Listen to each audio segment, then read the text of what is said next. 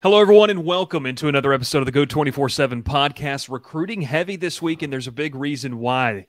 Obviously, the Tigers have picked up two big commitments in the past week, but this weekend has a potential to be another big weekend for recruiting for the Tigers. Sonny Shipp alongside me. My name is Bryce Koon, and Sonny, we've got a big weekend, the Bayou Splash. It's going to be a lot of fun, some big names that you've been highlighting for over a week now. Talk to me kind of about your feelings coming this week. A lot of kids that are committed, but some big names that are uncommitted as well. What's the feeling you think from this staff and what they can accomplish heading into a pivotal weekend? Yeah, we just came out of a month-long dead period. It ended.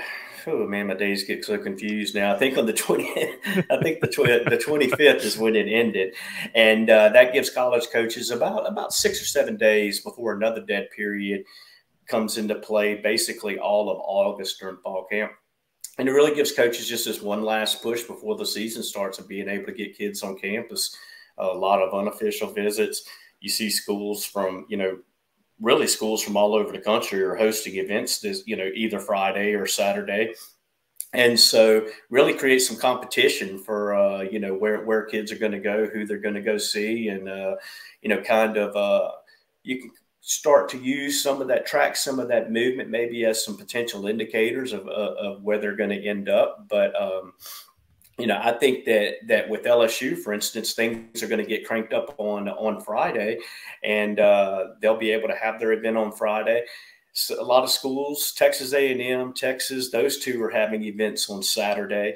A couple more in the SEC. I think Georgia's having theirs on Saturday and stuff too. So it's going to be it'll be a nice little weekend for recruiting fans to track all the information and keep up with it. You mentioned the names Texas A&M, and that's kind of been a common opponent for a lot of the kids that are going to be making the trek down to Baton Rouge. You got guys like Colin Simmons, Wardell Mack, a guy that we mentioned in a podcast this week. It's a loaded secondary. Does he fit into the picture on this roster or with this class? And then I want to get your thoughts on Caden Durham, which I talked with Glenn earlier this week, and we said, it's kind of rare to see a staff go all in on one running back. Now, the caveat is there's three they really like in that 2025 class. Kind of get your thoughts on Durham and Wardell Mack, and where do things stand heading into this weekend with those guys? Yeah, I don't think there's any question that Wardell Mack fits into this class, has a spot in this class. When you go back, even though LSU picked up Kai Bates on Wednesday when he made his announcement, you still have a spot for a guy like Wardell Mack, who is versatile, can play anywhere in the secondary. He can play safety, he can play corner, he could play nickel, really just fit in a multitude of places. And he's definitely a guy that they want to reel in. And I think, just like with Kai Bates, it seemed that LSU came from behind to overtake Tennessee. And, a month ago, Texas was the flavor for the hot flavor for Wardell Mack. He had taken his official visit there. He had been to LSU once over the summer for a 7-on-7 camp, but really hadn't taken a visit, really hadn't gotten to spend a lot of time with the coaches and things like that. So getting him in on Friday, I think will be big. Dominic McKinley, he's the big 5-star defensive tackle out of Acadiana. He's another guy. He visited. He took 4 official visits in the month of June that didn't pop up over at LSU though. And so being able to, if you're able to get him in on Friday, like it looks like they're going to be able to do, maybe you can kind of start to change some of that momentum that it appeared that Texas, had started to build in the month of June. But I think with Mack, I think things are starting to trend more towards LSU's way, definitely more than they had. And just getting that face time, just being able to spend time with the coaches, spend time with the players, for the coaches to be able to spend time with his inner circle.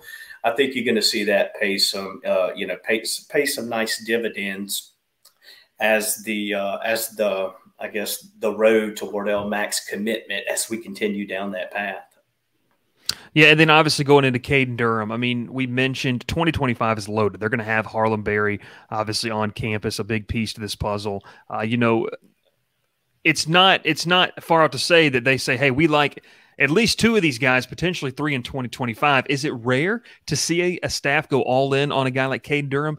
And if they don't get him, Sonny, kind of where do they pivot in your opinion? Is it we just don't take a running back and we look to the portal? Where do they go with this?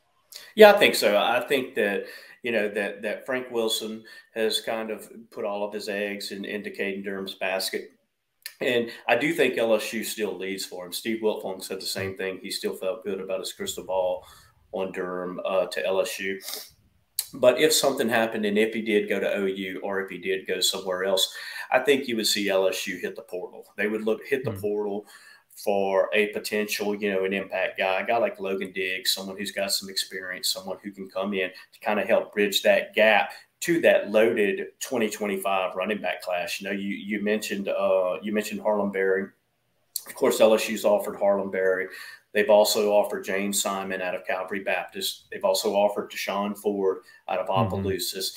You've got Jalen Coleman out of Vanderbilt Catholic.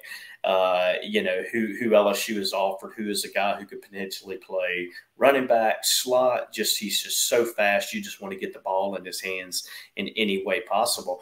And, that's not even talking about some of the other run. You got Xavier Ford out of Leesville, who just posted huge numbers last year, who's going to be another guy that's just going to, he's going to create a lot of buzz, I think, as he gets closer to his junior and senior season. And so it's really just such a loaded running back class in Louisiana in 2025. And we've seen Frank Wilson have these before. You go back to Leonard Fournette, David Ducray, Darrell Williams, to that class. And when he gets a chance to have that Louisiana class and to really be able to keep his stable inside the state, he enjoys those. And I think you'll see, that's what I think you're going to see the focus shift to. If it's not Caden Durham, then you'll see portal, and then you'll see go heavy on 2025. Yeah, that 2025 class is going to be a fun one to watch, and why I don't think it's too big of a concern. Hey, when you look at the offensive line in this 2024 class, obviously you feel like there's still some work to be done in that sense. I know there's a certain player kind of maybe trending towards, the Tigers, but where do you think they go outside of this? Is this another situation where maybe they look to the portal? I mean, for 2024 specifically, how are you feeling about the chances with several offensive linemen? Well, Ori Williams, I put a crystal ball pick in on him. I think that LSU still leads for him. Wouldn't be, I don't think it would be out of the realm of possibility that he does something this weekend after coming in for the splash. And then you start looking at some other guys. You've got a couple of guys inside the state. You've got Jude Foster and Joe Cryer, both committed to Ole Miss, and who are both interior guys that the staff has really taken a good look at. And I wouldn't be surprised if one or both of those guys ended up earning offers. Of course, you also have Blake Ivy still out there, the big four-star interior offensive lineman out of Texas. I think you're still looking at an A&M LSU battle for him, but he's supposed to come in Friday, and this would be his first trip since he took his official in June. And so that right there points to to some legitimate, serious interest. It'd be interesting to see if he turns around and makes it over to A&M for their pool party on Saturday. And then outside of him, you still have Weston Davis, the four-star offensive tackle out of Beaumont, who committed to Texas A&M when several folks, including myself, thought that LSU would be the place that he would commit to if he committed, in that time frame.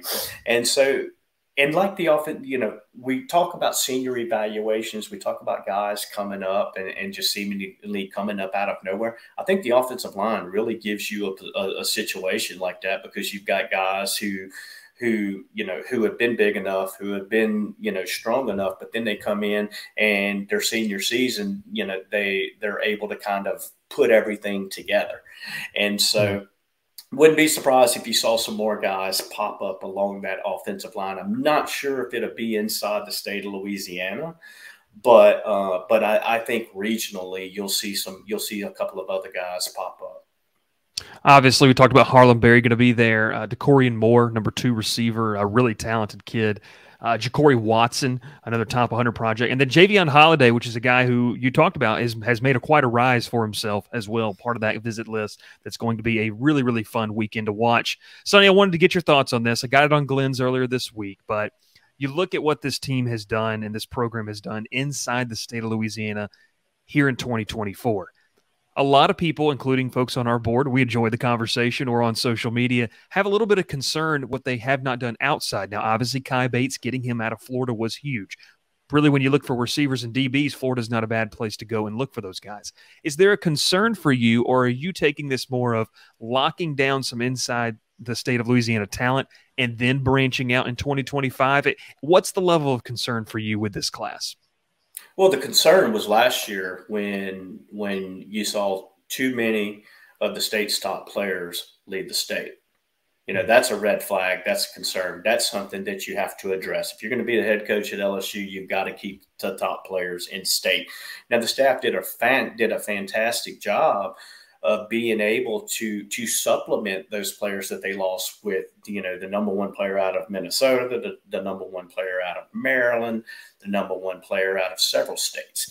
And so you have to be able to do that when you're not able to, I guess, take care of your own business inside the state of Louisiana, inside your own state. And granted, you know, BK and his staff, they were behind the eight ball to begin with. So you can't fault them for Tackett Curtis going to USC, for Arch Manning going to Texas, Derek Williams going to Texas. I mean, you know, there were some situations in there where they had way too much ground to have to make up. But you saw them turn that around in this class, and you saw them address that with, you know, I think when you look at it right now, they've got 8 of the top 10 inside the state committed. You've got Kyrie Lee right outside that top 10 who's also committed. And so, you know, they are doing what they need to do. They are doing what they need to do. You look at the national championship teams, look at look how many Louisiana players decorated those rosters. And Frank Wilson knows that. You know, Frank Wilson back in his old role as recruiting coordinator, Frank Wilson knows how to recruit Louisiana. He knows the approach, he knows the philosophy that you need to have in recruiting the state. So I'm not surprised at all to see a much more heavily focused inside Louisiana. And I think that was the plan all along. Last year was, let's do what we got to do. Let's do what we got to do. Let's use the relationships that we have with other places and stuff. We know coming in, we know how things kind of fell apart on the back end of the Ed Orgeron tenure as far as recruiting and then contacting the younger guys and things like that. So let's do what we have to do to get everything on board this year, and then next year we'll address it. And I think you saw them do that. So no, I'm not concerned at all that you see that heavy Louisiana presence. I'm not concerned at all about that. I think that is absolutely fantastic.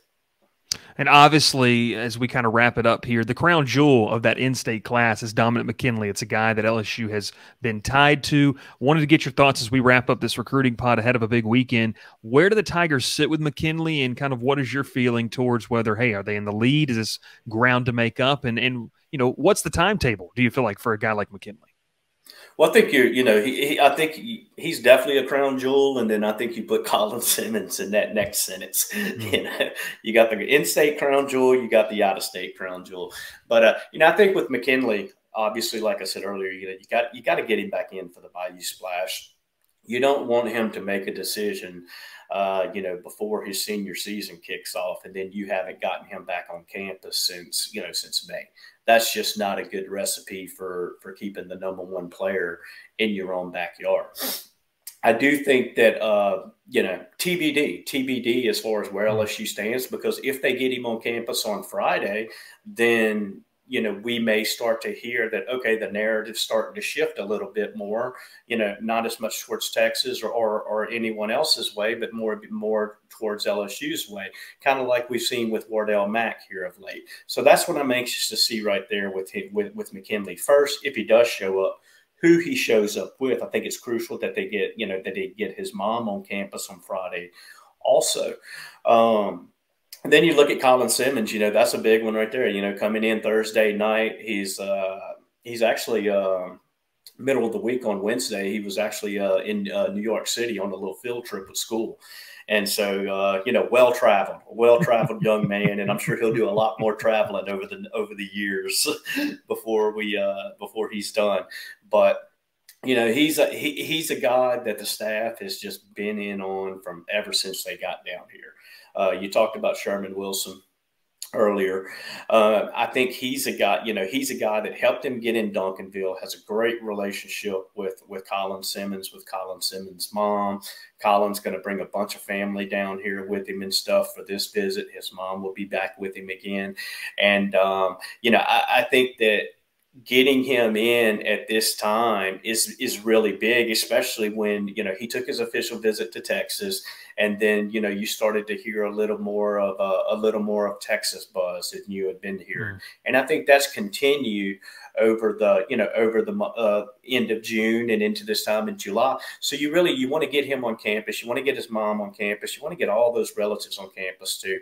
Again, to be able to hopefully be able to bring back those feelings from when they were on campus before, where, all they talked about was home. All they talked about was the relationships that they have and things of that nature. So he's another one that is going to be interesting to see after this splash right here, what the vibe is from talking to sources, from talking to folks in his camp, talking to folks on the Texas side.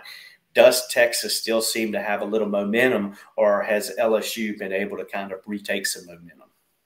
Yeah, it's going to be interesting. A lot of news and notes to come out of this weekend, and the best way to stay up to date with it is to head over to Go247, get that VIP subscription, join the conversation. We can't wait for you to be a part of what we have going on. Sonny, Shipp, and Bryce Koon here talking recruiting, a busy weekend as we get ramped up for fall camp. Sonny, it's about that time, man, for us to really get it locked and loaded. I think you and I are going to be going weekly here on some recruiting podcasts, so we'll have to catch up next week and kind of talk about what we thought, what we heard from a big weekend here in Baton Rouge.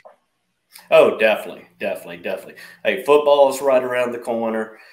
We got fall camp right around the corner. Recruiting is about to pick up. But the best note of it all is my kids are going back to school. And yes, they are within earshot, and probably could have heard Sonny say that, but that's going to be good news. They will hear as it more. Well. This is the Go247 podcast. We appreciate you for watching. If you're on YouTube, hit that subscribe button, hit a like button on this video. It helps us in the algorithm, and as well set up that notifications bell so you know when we post the brand new content. And if you're listening on Apple, Spotify, wherever you get your podcasts, we appreciate you. Follow, like, and subscribe to us on there as well. We'll catch you next time here on a great episode of the Go247 podcast.